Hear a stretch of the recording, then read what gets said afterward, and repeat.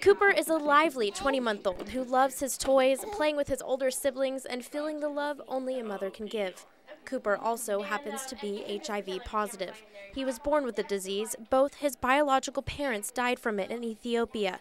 And when Tim and Anna Dreyfus started the adoption process, the idea of adopting a baby with HIV left them wondering if they could raise a sick child.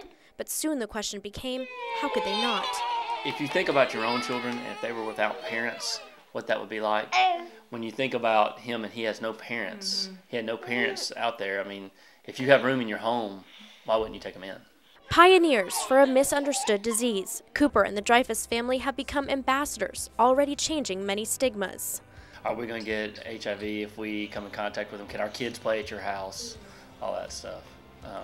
That helped a lot when we educated them and they realized they're at no more risk than they are going to school or anywhere else. If our doctors have told us he can have children, he can be married, have children, and not pass it on if he's at undetectable levels. But we just have to be honest, and he's going to have to understand that his world is just a little bit different from everybody else's. A life once full of uncertainty now is filled with the family and the love that comes with it. It was like he was already part of our family. He was just a Dreyfus kid.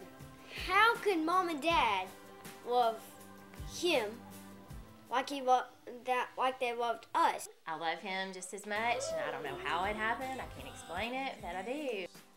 And they said, just imagine that they're one of us, and